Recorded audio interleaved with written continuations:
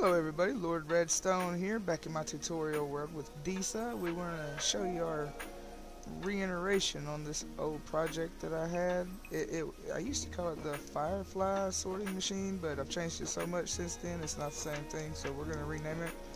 I will be doing a tutorial on this video. It should be out sometime in the morning.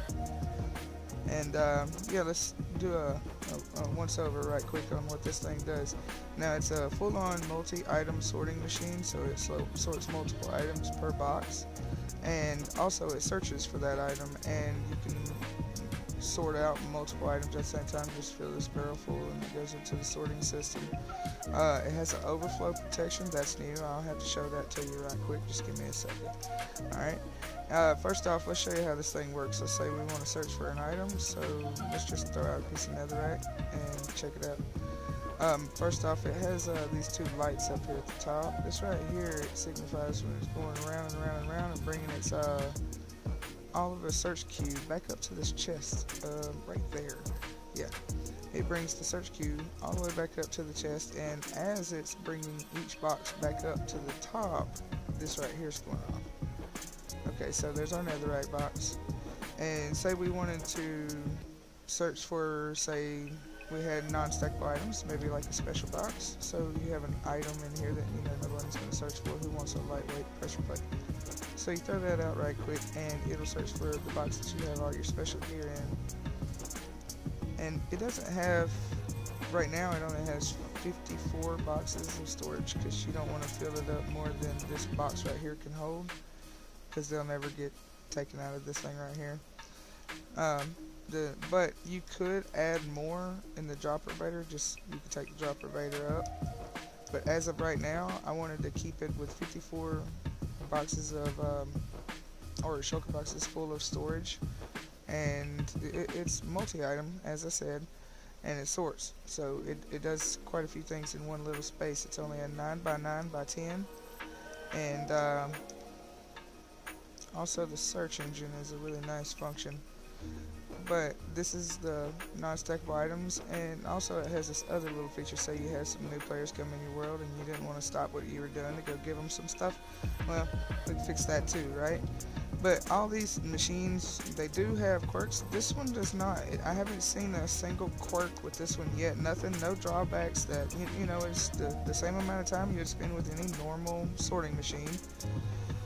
Except for it does everything that everyone else's does, but in a very small spot. And it's only thanks to this little guy right here. I invented this little circuit. I call it a latency detector. It's a bud switch, it's a pulse extender, a infinite clock, and a monostable circuit all in one. And it looks like we got to the new player box. Check this out. Alright, so after the new player box gets in place right there, all you gotta do is just hit that note block, and it'll eject the box and come up here. You can grab the box and go on down about your way. And also, say you had projects, you could search a whole bunch of items, put them in there, and make each box just pop and go right off into that barrel and take the whole thing with you without affecting the thing at all. And you don't need a whole lot to start this thing. You only need like 10 shulker boxes. I'll show you when I do the tutorial. 10 shulker boxes, and that's it. And then you can just fill up, the front search queue, as you go. It doesn't take that long. And let me show you the last feature. It's the overflow feature / unstackable items filter. So anything that goes in there that's already not searchable, it'll go through the entire queue twice, and I'll show you how I did that. This is rather ingenious right here. What it does is it resets once after, and it resets once before it starts sorting items. And that makes it possible to do a 2-round search, and no matter if it's a successful sort or an unsuccessful sort, it will reset the system after it either spits out a box and picks up the item, or it sorts the item into the proper shulker box.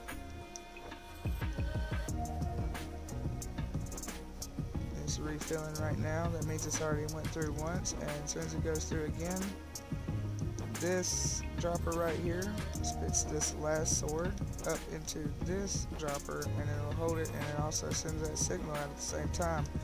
This hopper right here is continuously locked. It's keeping this right here under the bottom button, but the reason being is so it doesn't accidentally spit one out whenever this dropper brother goes off.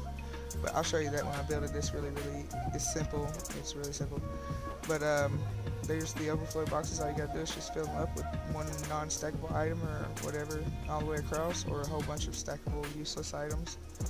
And after you fill them up, you put them in here with one empty slot in each one of them, and the first time it comes around that it needs one, it's going to spit one out. Should be going now. And this right here is random, unfortunately. You can't do anything about it unless you make the machine much slower than it needs to be. So I just let this stay random. Eventually this gets popped out of here. It picks up the item and it just stays in place, like so. And then you come by here and you'll be like, oh, okay, that's not the right chest. You take out the item, you go ahead and break this right here, and then you would take your overflow, and then you just put it right back in here with the one item missing, and it go right back into your queue. And that's about it. But I don't think it can be beat. It's one of the best in the world. As a matter of fact, I think it's the best you can possibly get, especially since it's only in a 9x9x10 area. I don't think anyone can make a search engine / sorting engine, a multi-item sorter, and all of that in one little tiny area that'll hold this much storage. I don't believe it's possible, especially without the use of minecarts, because you know they lag. Anyway, that's it for that, and I'll have your tutorial up first thing in the morning. Goodbye, everybody. Bye-bye.